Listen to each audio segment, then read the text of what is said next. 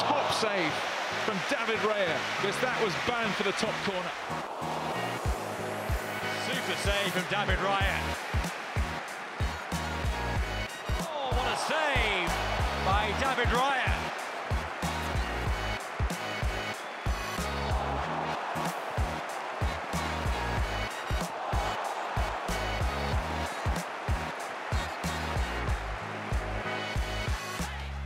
I had 6 or 7 stitches here. The bone was just stuck into the skull. When he said my name, that was one of the first times I just felt my heartbeat raising like loads. And he believed in me since I was very, very young. So thanks to him that he chose me to go on trial, and thanks to him I'm where I am now. I was so confident that I knew it was gonna be that year that we were gonna get promoted to the Premier League.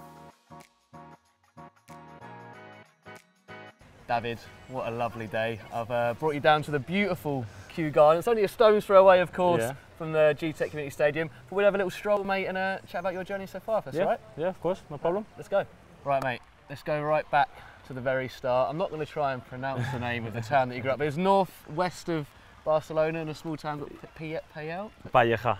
Right, okay. I'm not going to try and say it. Try it. Palleja. Palleja. Yeah, kind of. Right. You get there. You will get there. You will get there. Right, that's not important, me trying to pronounce these words wrong. But let's talk about your childhood, mate. And what was it like growing up in? Well, I'm not going to say it. No, obviously I had a good childhood. Great family. Family very, very, very close. 2 brothers, my mom, my dad, and obviously a part of the family outside. But yeah, living there was great.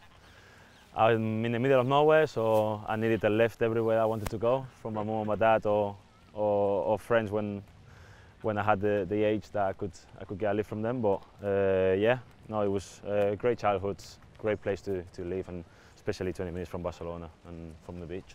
And was it always football for you? Yeah, for me it was just football. Obviously growing up, you play football for fun. You never think you're going to be a professional, but obviously if you like it and you have the chance and fight for it, you can achieve anything. So no, yeah, for me it was just football. Obviously I had the mind, if I wasn't going to be a footballer or whatever, I was studying, and obviously I had the jewellery shop that my mom and my dad used to have. They have 2, and I could always work there. Same, my 2 brothers are jewellers as well, so that's just like a family job. So did you think, was that kind of the plan? When did you actually go, right, I want to be a footballer? Well, the chance came when obviously I moved to Blackburn when I was 16. So that was the first time you actually thought about, yeah, I'm going to do that as a career? Yeah, that was the first chance I had, because obviously at the time in Spain and at Cornellà where I was playing, I wasn't doing very well at the time, and I was just finished high school. I was studying administration and human resources, like I think it's a BTEC that you call it here. Yeah.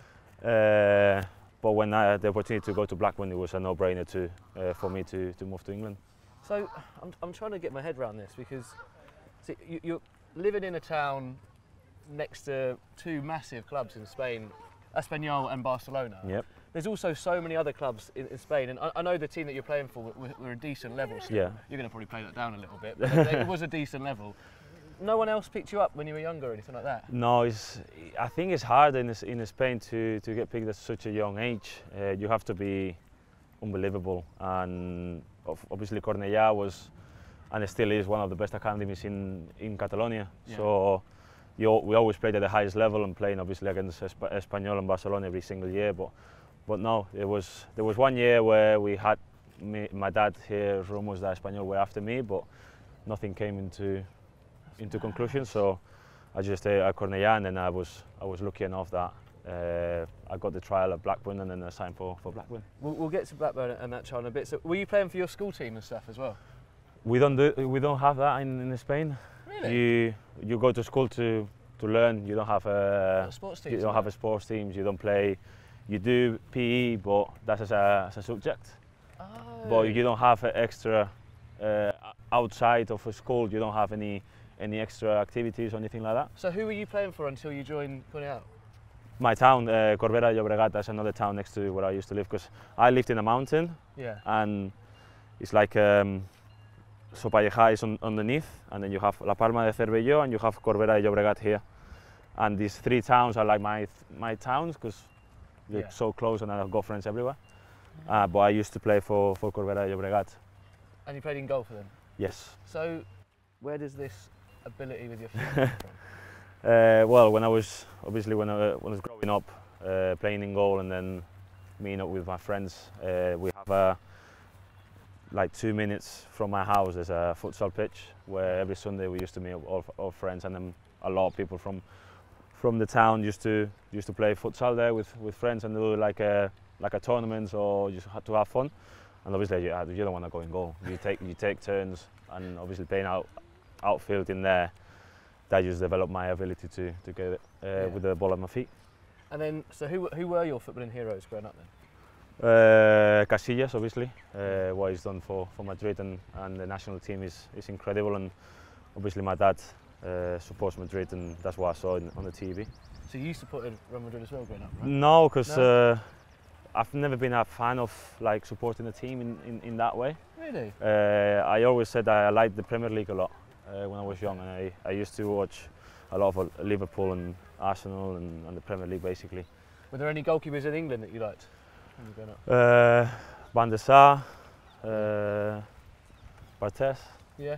Well, you mentioned Barthez and obviously Casillas, and we spoke just before we started recording about particularly both of their heights, and this is something that gets thrown around with goalkeepers, especially in England, we were saying actually, because it doesn't seem to be the same in Spain.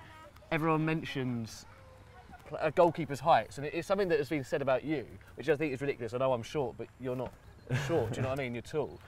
Do you think there's a weird thing in England about keepers' heights? I think it is. I think it's what they've been used to, of having like a tall keeper from years. Yeah. But I think I've shown that I'm good enough with my height, and I'm not saying I'm small. I'm over 6 foot, so I wouldn't say I'm a small keeper or whatever. But you can see all the stats or whatever that people think a tall keeper will come for everything, on crosses wise or everything. But it's more of the mentality and the agility that you have. So, again, at no point in your career, because we said there we never got picked up. You never got picked up by clubs. You don't think that at any point people were looking at you and going, "Oh, maybe he's a little bit smaller than your traditional keeper"? Because it's not a big thing in Spain. Maybe yes, maybe not.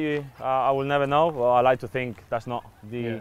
It wasn't the issue. It's just I wasn't in the right place at the right time, or I wasn't playing good enough, or stuff like that. But yeah, it's something that I don't care. I show every week that I'm good enough to play in goal. And then you keep saying maybe I wasn't playing good enough. Are you a big critic of yourself? Yes, I know when I've made when I had a good game, and I know when I had a bad game, and I know when I can do better or when I cannot, or when it's my fault, when it's not my fault.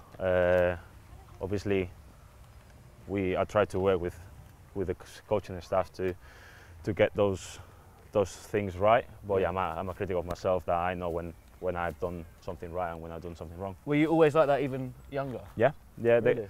The good thing when I was young, it was obviously my dad and my granddad. They were the ones that were taking me to the games and to training. Obviously, sometimes my mum as well. But I was very, very lucky with my dad, because obviously I had friends like teammates that the dads were very into them and like having a go if they had a bad game or stuff like that. But my dad was so free to let me explore and to let me have fun. That was the main reason that I was playing football at such a young age. That when you are 8, 9, 10, 11, 12, 13, 14, 15, you have to enjoy football. You don't have to think you're going to make it to the top, because you're going to stop enjoying football and making it like put pressure onto your head. So with my dad was so easy to be growing up and enjoying football at such a young age. Do you think that's especially important with goalkeepers, if you put too much pressure on yourself? Yeah. Because there's already natural pressure being the last line of defence. I think so. I think pressure is nice. Pressure is good. To have pressure is something that is all right, but it's what you put on yourself. If you believe in yourself, you don't care about what other people think, and if you think you're good enough and everything, that's the right mentality to have. At least that's what worked for me. Yeah, right. So let's get into it then. So you get this. How did it come about, the Blackburn move? Trial period, or you went over to train with them? So the year before, Hugo Fernandez signed for Blackburn. He was wanted from a few teams, and then he decided to go to Blackburn. And they did like a type of a contract between Cornellà and Blackburn that every 6 months they were coming to watch us train, and they were picking a few players to come on trial, different age, like from under 8s, under 9s to under 16s. And then my goalie coach spoke to the sports director in Cornellà. He said, David needs to go. He has the right mentality to be able to live abroad and to live on his own. So they decided for me to go on trial in 2011 for 4 days. I liked them, they liked me, and then they said, because I was 15 at the time, I had to go on trial again until I was 16 to move over. So in October the same year, I went on trial for 2 weeks, and from there you sign me in January. Your coach said he had the right mentality. Was that because had you already moved away from your town, or no? What? He knows me he knew me very well, and he still knows me. He came I have a good relationship with him. Obviously, I owe him a lot, but he just knew the work rate that I have, and I think the right values I have in my head to be able to handle, to be alone and to move away from my family, and he knew that I was going to do everything I could to make it to the top.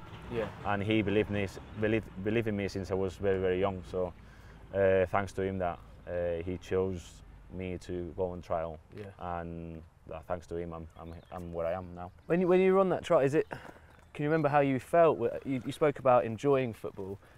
Is any of the pressure turning up now? No.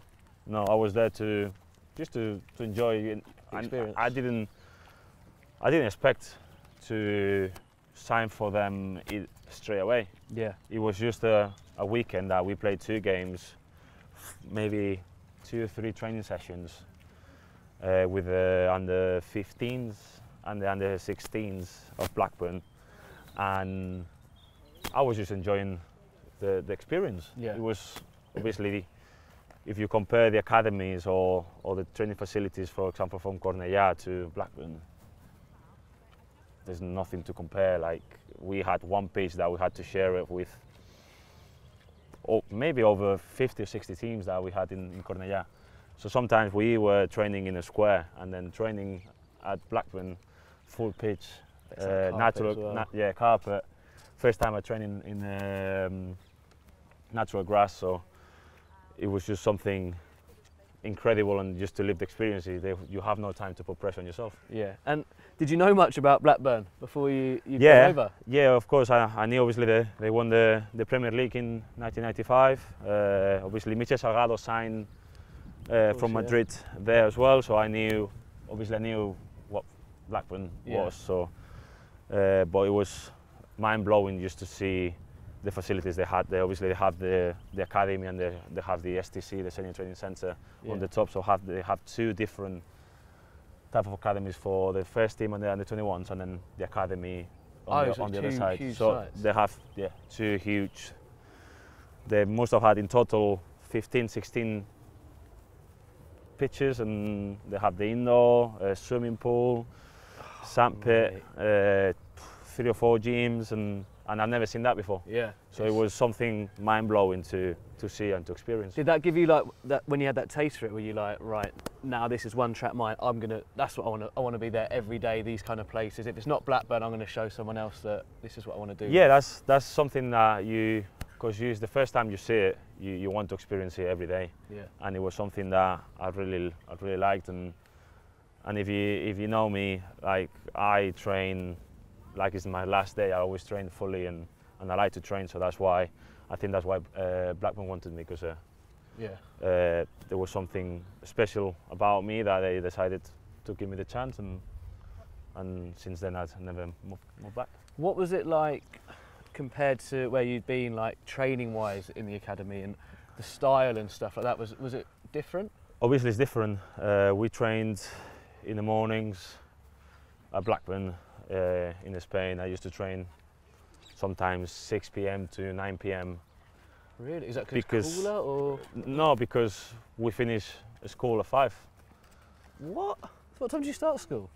We start school at 8 until 1, break for 2 hours, and then 3 until 5. What? That's like a whole day. That's like, yeah, so that's longer why. than you do now, isn't it? So that. Obviously, that was my training. My training days were normally 3 or 4 days a week. Yeah. 1 day only just with the keepers. So you've arrived in Blackburn, 16 years of age. Yep, just turned Culturally, 16. How was that?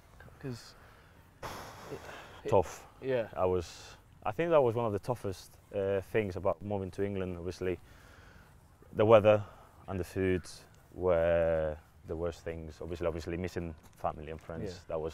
That was the main thing. But Do you like the food? Don't like the food. Well, I was having tea at 5 p.m. That's just finished my school class. So, yeah, 'cause in Spain you eat really late, don't you? Yeah, well, dinner normally is about 9, 10. Right. So it wasn't the food; it was just how early you eat. And the food, obviously, as well. Used to having my mum to cook every day for us, and just going to the academy and having dinner at 5. What kind of stuff didn't you like? Or do you still not like? Was it just different? It's just different. You just obviously the food is completely different and the dishes are completely different. So I wouldn't say I cannot pinpoint of what I don't like or what I miss. Yeah. But it's just sometimes as well the quality of the food. Sometimes in Spain is better than here. Different type, obviously not the meat, but for example the vegetables or something else. Sometimes you feel that back home is better. You ever have Lancashire hot pot? No, no. But so like, what are the other? Obviously, you're away from home. I read somewhere that you play on a Saturday morning, and then a lot of the boys, obviously, in the academy would go home, right? Yep. So then, what would you do? I stay at the Dicks. Really? Yeah, not on my own. Obviously, with Hugo was there, Right. and then they signed another Spanish player, and they signed another Spanish player years on. So all the foreigners we were spending time together, and obviously I was lucky enough to have my English family, let's say like that, where they lived literally across the road where I used to live at the Dicks. That the kids born in Malaga, the mum spoke Spanish, they all spoke Spanish, so I was spending the weekends with them when I was on my own and spend time with them. So that family for me is like my family, my English family, that's how I call it. And they helped me loads to adapt to everything. I was gonna say, it's amazing that you had that. Do you think that maybe if you'd gone to another club and maybe not had that, you'd have struggled even more? And do you probably think you'd be tempted to have gone? Yeah, probably. Home? There was. I want to tell you something that there was. I've never thought of I'm going to quit and I'm going to go home. Yeah.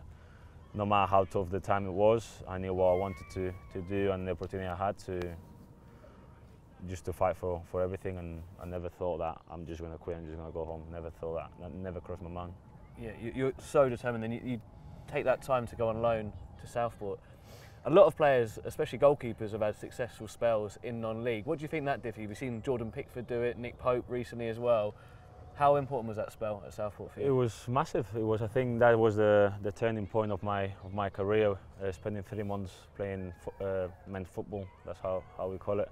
Because the under 21s were too, let's say, too easy. Because there was no pressure. There was just playing football, and there was no league in a way. Yeah. That if you win, you win. If you lose, you lose. You like know enough competitive in that way. So spending 3 months and knowing what other players were going through, like obviously at Blackburn I had everything done for me, clothes, breakfast, lunch, even dinner, everything. And then when you go to Southport, was not conference prem training in a university where sometimes the pitch was, you couldn't train on grass, so we had to train on artificial, and used to that. And then you have to wash your own clothes and bring your own booze, your own. You have to muck in with that as well. Yeah, so something that it was a learning point for me and a touch of reality of I'm so lucky to be at Blackburn. Yeah, I need to make sure that I can do everything I can to progress and to take advantage from it. Yeah. Because obviously these players, some players were, it was part-time, so we were training Monday, Tuesdays and Thursdays in the morning, and then some players they couldn't come to training because they were working, and then or working at night, and then or working during the night and then training in the morning. Yeah, so that was like a turning point for me to understand what they were going through and how lucky I was to play for Blackburn and have the facilities that we have. Yeah, makes you appreciate it and make you more determined to stay there. And then I think you first came on my radar, mate, when you played Derby County, of course, in the FA Cup. I remember Jake Buxton kind of comes up to you at the end, the Derby player, and like gives you a hug and congratulates you on how amazing you were. What was that like for you, kind of seeing yourself on Match of the Day spoken about by these pundits? Because was that the first time you kind of saw all that kind of stuff? That was obviously my first time of seeing me back on TV in that way, and the repercussion that he had outside and the next few days. Obviously I think I would say one of if not my best game of my career, and in the content that it was. Obviously it was the third round of the FA Cup. We nearly get into the replay at our ground. My last game for them. So you knew no matter what that was going to be your last game? Yeah, I wanted to stay. I wanted to prolong, but obviously the club didn't let me. But obviously that game was the turning point of, okay, I had a little touch of professional football, and obviously Derby County on that year they were fighting to get promoted. Yeah. And big it was stadium as well, yeah, like massive stadium, loads of people, and family was there as well. So it was everything. Just I think it was gritting in the start. I had to make a good game, and I think because of that game, that's why I got my debut later that year. Well, onto that, you make your debut at Elland Road. Of all places, that's a tough place Tough. to make your debut. I remember what the fans were telling me and what the atmosphere. It was crazy. We were lucky. Obviously, they got a man sent off, and the game was a little bit easier. But obviously, as your debut and winning 3-0 at Elland Road, where it's one of the toughest places to go in English football, in my opinion, to play away. It was incredible. You say what the fans are saying. Can you remember what the Leeds fans were giving you? Yeah, but I cannot say on camera. They saw a young goalkeeper there and took their opportunity. Obviously they knew it was my debut. I was young, and they wanted to put pressure on me and stuff like that. And every time I was going for the ball for a goal kick, or the ball was going out and they were shouting, or I was on my own there. It's fun. It's a good memory, and obviously they still do it. Yeah. Do you like it? I like it. I like it to have a little bit of banter with the fans. Always, as always, is like in a good way. Yeah. So yeah, that's part of football. So that's something that we enjoy. So then you made your debut for Blackburn. Played again that year. And yeah, played the last game of the season, and then break up for summer, and then I really have a really good pre-season next year, and then the gaffer decides to put me in net as a number one. I played 5 games, international break. The team not doing great, but not doing too bad. The last game we draw against Bolton at home, 0-0. First clean sheet of the season, and then we go into the international break. And then when I come back during the week, fine, and then it comes some, I think it was a Thursday or Friday, we're playing Fulham away. So he comes, the gaffer tells me to go into the office, so I knew it was going to happen, and he just put excuses to drop me, and for no reason. And then since that game, I don't think I played a league game in 18 months until I played for Tony Mowbray when Steely got injured the following season. How hard is that for a young goalkeeper? Like, you've had that high of playing in that Southport game against Derby, then you've made your debut at Elland Road, kept a clean sheet, had a great pre-season, played those 5 games. How do you deal with that? Just being mentally strong, keep working, knowing that I knew I didn't do anything wrong in a way that to get dropped. Obviously, I was a young goalkeeper. We had Steely on the bench, and the team going well in that way, and it was the easy option for the gaffer to drop me. But it was tough. Obviously, it was tough to to just be on the bench for the next 18 months. And how do you deal with that? Because I don't want to keep going on this, but you're away from home. I guess now you're kind of a bit more integrated into things, into the culture, but it's still very easy to be isolated in Blackburn. So, and then when you're out the team, I imagine there's a lot of time for overthinking and and stuff like that. So how do you get away from football at those times? Or do you get away from it? Or are you always? I remember slightly more or less how I felt back then. It was a little bit of frustration, you know, because I'd done everything that I could to carry on with the team and to get my career from there, to make it the biggest step. And it was a bit frustrated and a bit angry in a way, but you cannot let those emotions to get into you, because if not, what you're going to do is just give the reason to the gaffer to drop you, so you have to even work harder, even harder to get your spot back. And obviously I think a month later he got sacked, and then Lambert came, and Lambert came, and then he left at the end of the season. So is it hard for a goalkeeper in that situation as well? Because like we said, there's one position, so it's not like if you're an outfield player, you might get a look in here, or you might maybe play in a different position and then get your way back in another way, or there might be 3 centre midfielders. Do you see what I mean? No, it's obviously that's the position I play, and it's only one position, but you have to be patient, and when you get your chance, you just take it. Well, it did come, and unfortunately that season though we got relegated. But I didn't want to it's associate the two. No, things. but I think that was the best thing that happened to me, because obviously I played the last 5 games of the season. I think I kept 3 clean sheets, and we didn't lose a game. I remember playing against Brentford that we won 4-2 or 5-2, and we had to win by 5 goals to stay up, because we had the same we had worse goal difference than Birmingham, same points and everything. It was like 1-0 in their game or something, wasn't it? Yeah, and then getting relegated to League One, that was my chance to obviously to stay there and play a full season, League One, and we got promoted, and obviously going back to the Championship. And obviously after the year I signed for Brentford, but that was a turning point for me and for the clubs. The club as well gained that relegation. There were the club and the fans, and that relegation used to unite both of them, and it was really, really important for the club and for some players as well, like myself. There was never any temptation to leave? No. Obviously when you get relegated, and you start thinking, oh, what should I do, blah, blah. But if you have the opportunity to make a step down, to make 2 forwards, sometimes you've got to do that. Yeah. And I was young as well. I must have been 21 probably at the time, more or less.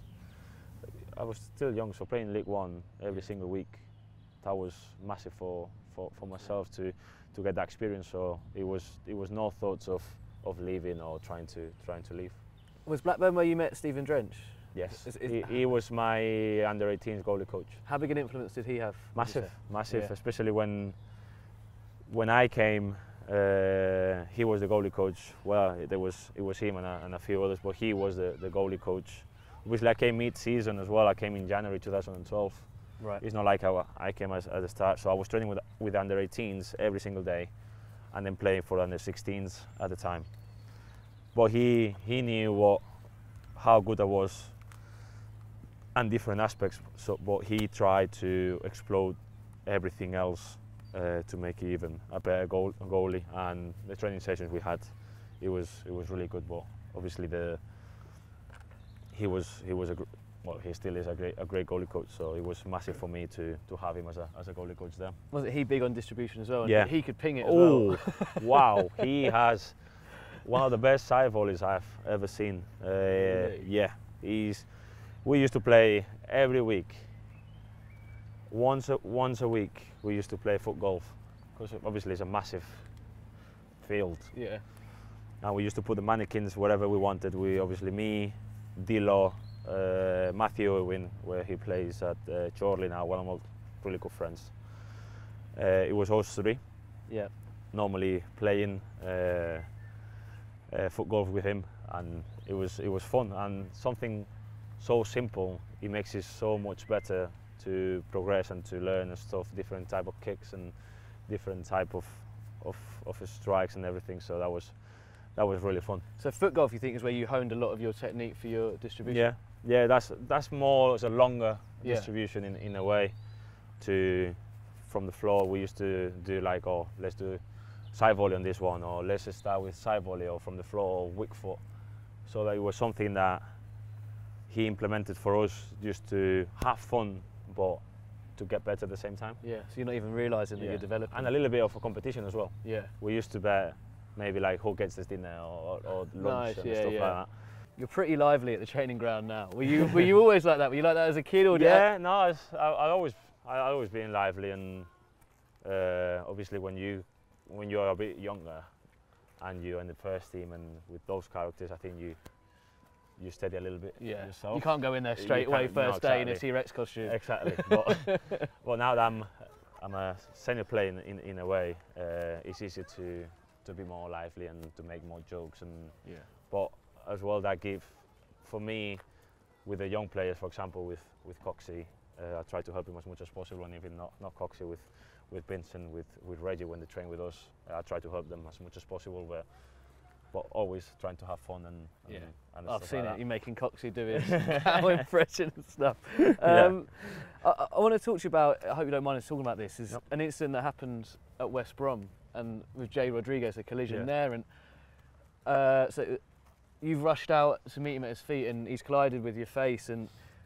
a lot of goalkeepers that would probably, I nearly swore then, but do you know what I mean, frighten them and bait long term and have an effect on them. And tell me exactly what happened and what you can remember from the incident, and did it have any lasting effect? What I remember is he had the ball outside the box. He met one of my centre backs, I can't remember what it was, I think it was Dara Linehan, and the ball went inside the box, so I just rushed out, caught it, and then he instead of jumping, he just let his foot like this, and he just, with my momentum, he just hit him right in the face. I had a massive crack, and I thought it was my draw, but then I started going like this, and it was fine. So I just felt all the blood dropping, and thinking this is a bad one. And then when Elliot Bennett came and Harrison Reed came to see me, they were just nearly throwing up. They said my nose were underneath my lips, so obviously that just came out. I had 6 or 7 stitches here. The bone was just stuck into the skull. So that's why I remember going straight to the hospital, and I only missed 1 game. Of course you did. But you're saying that, so the bone went into your skull? So if you touch my nose, so that's. Oh yeah. But look at this. Oh my word. So all this bone is just pushed into my nose, into my skull. Could that not have been even worse? Like, I don't know. I don't know much about science, but isn't your brain in there? Like, could it not like? I don't know. It's just I've not had time to get the operation done. So you say 1 game. Were you not nervous, like apprehensive? I had after the incident, I went home. So that was on a Saturday. Saturday or Tuesday? I can't remember what it was. I can't remember what day it was. I think it was on a Saturday. Went home on a Monday, off the whole week, and then came back. No, it was on a Tuesday night. I went home on a Thursday. I spent home until maybe Tuesday, off Wednesday, and then I trained with a mask. Thursday, Friday, and played Saturday. So I missed 1 game. And coming across it, you weren't? No, I was more aware of trying to catch the ball and hit me in my face. That was more that the fear of having that pain, because obviously it wasn't healed. The mask it was just to protect any objects going to my face or elbows or whatever.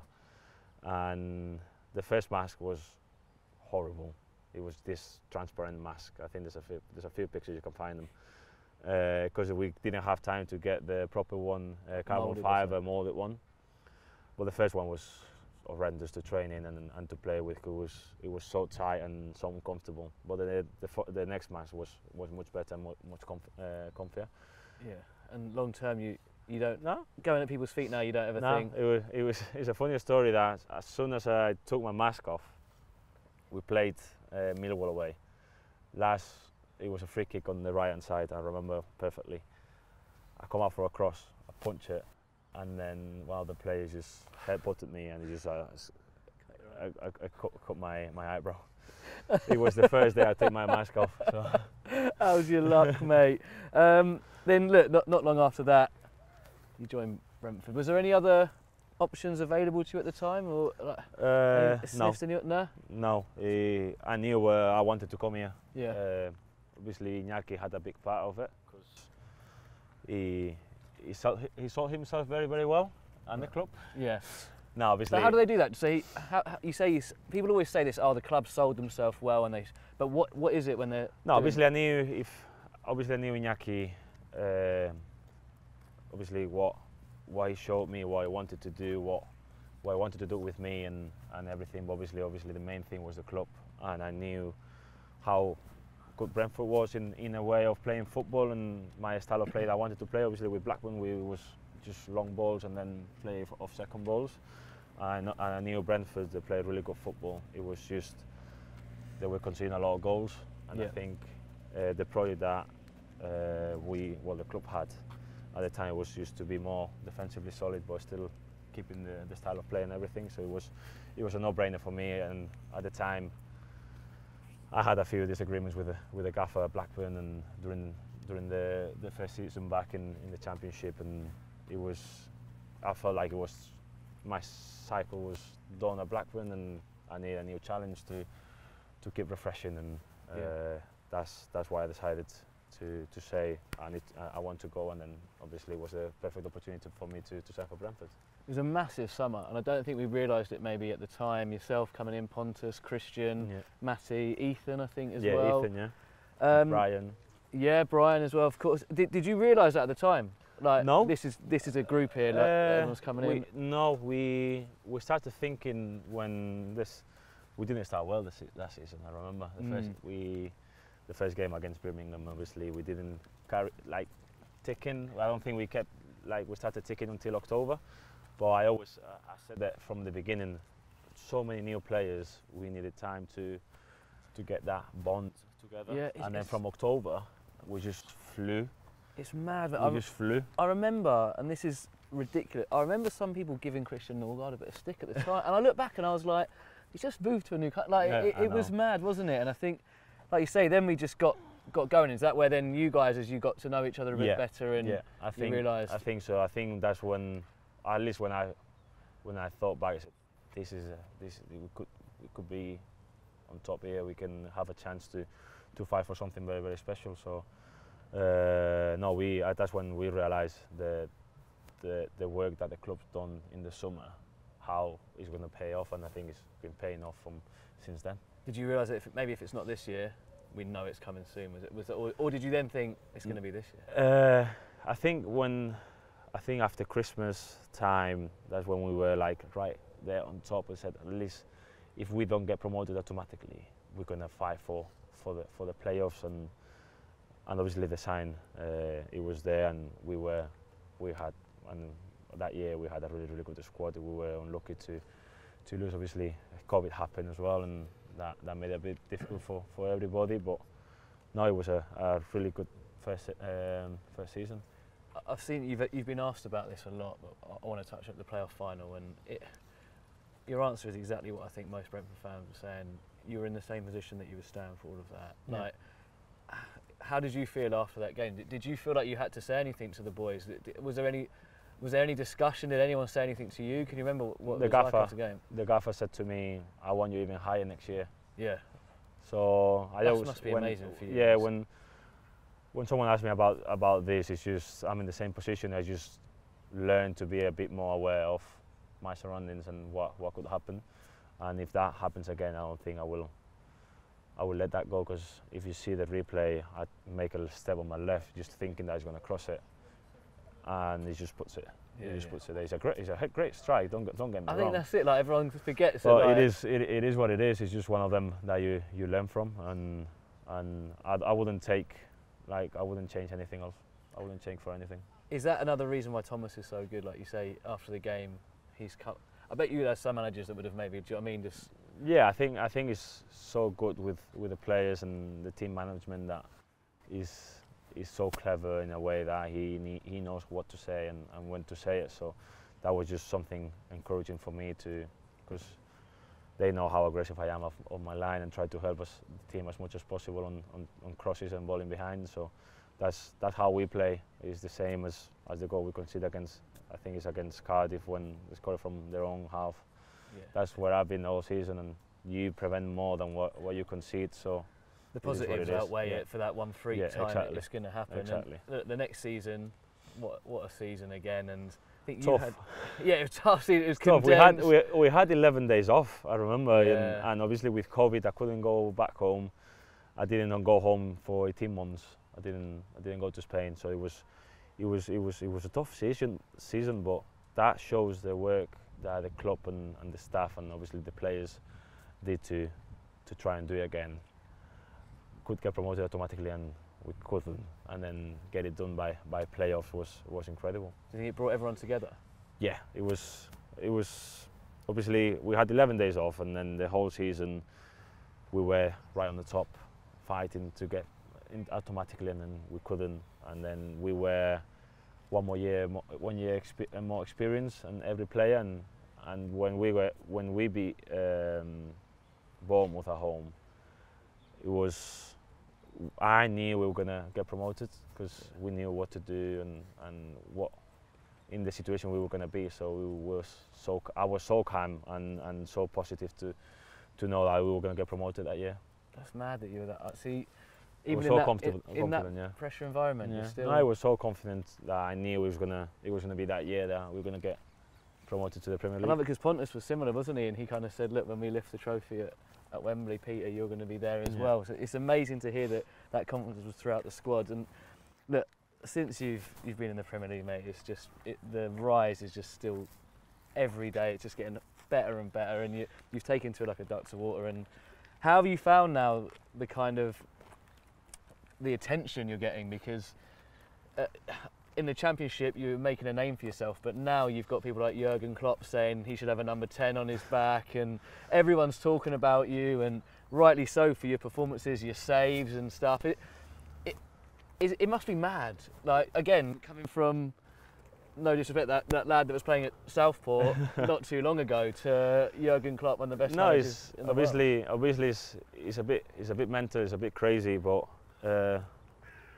I know, like I said before, I'm very critical with myself, and I know I've done well, I've done bad, but I don't like to pay attention to what the news says or whatever. Obviously, it's great that Klopp said that about me last year when we played at home, when we drew 3-3, and all the kind of words that I've been hearing. But I try to focus on what I think and what the gaffer thinks, and just move on from there. And I know that I've got loads of things to improve still and to be better and to work on. Well, the other big thing that's happened, mate, made your debut for Spain. And not only that, it was in your hometown, right? Yeah.